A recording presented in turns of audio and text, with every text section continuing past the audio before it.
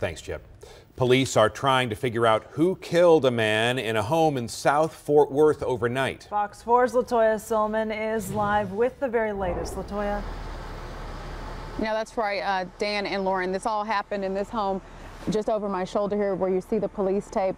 Everyone in this neighborhood probably were sleeping when this happened, so we haven't heard if any witnesses heard anything or not. But I want to show you some video that we shot overnight, because this all happened around 3:45 this morning. And what we're being told is that someone called police at 3:45 this morning saying that their roommate was shot. And when paramedics arrived to the scene, that's when they found the man dead in a bedroom of the home. We're in the 1500 block of Willow Park. As I mentioned, people were sleeping then, so a lot of people are just now waking up and seeing all of us standing out here, because there's other media out here, and wondering what in fact happened.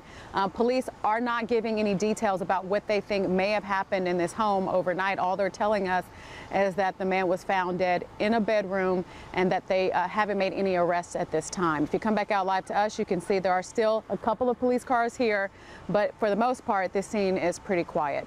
Reporting live in Fort Worth, I'm Latoya Silman for Good Day.